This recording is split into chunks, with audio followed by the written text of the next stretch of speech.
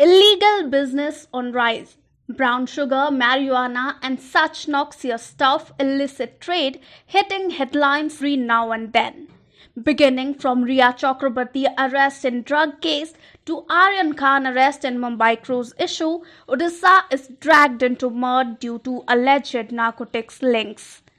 The STF and Odisha Police made record drug hauls last year as it seized a huge cache of 35,600 kgs of brown sugar worth around Rs 32 crore, and it managed to confiscate 1,54,980 kgs of Ganja.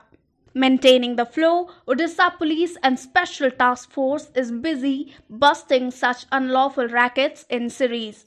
In last 4 months, over 40 cases of brown sugar recovery and over 50 cases of seizure of Ganja were reported in Odisha. In a bid to curb this, the Odisha government had set up a dedicated narcotics control unit in the STF of the state crime branch to effectively combat drug trafficking in the state. Bureau Report, Bhubaneswar.